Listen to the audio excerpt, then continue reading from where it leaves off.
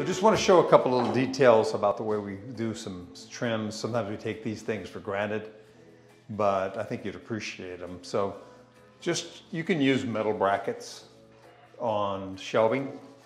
This shelving has a face on it. That's another nice detail that we do on a lot of clients.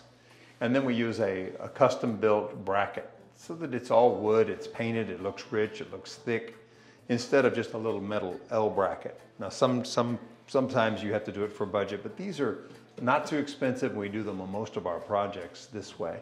And as you can see right now, it's getting all primered. We prime it all first, and then we putty all the holes, then go back with 2 coats of enamel. That's another detail that we insist on.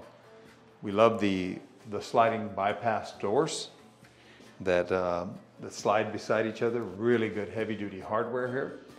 And one more detail I want to show you is in this trim. This trim right here, you can see where we have it's going to be an outlet here. And instead of just cutting the trim with a hole and putting the outlet in there, notice what we've done. We've cut this into 1, 2, 3, 4, 5 pieces. These pieces being long, and 1, 2, 3 small ones that are segmented in here. Now, you don't usually see this kind of detail in modest home improvements, but this is the kind of detail we put on all of our projects. Rather than in these situations, than going through and trying to fit a plug right in this little small area, it just doesn't work. And it looks great to have them vertical, but it needs to be done this way.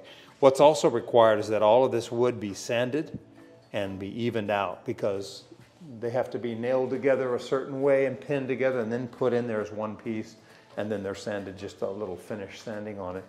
But that's a beautiful detail, and that's what we do at KM Builders.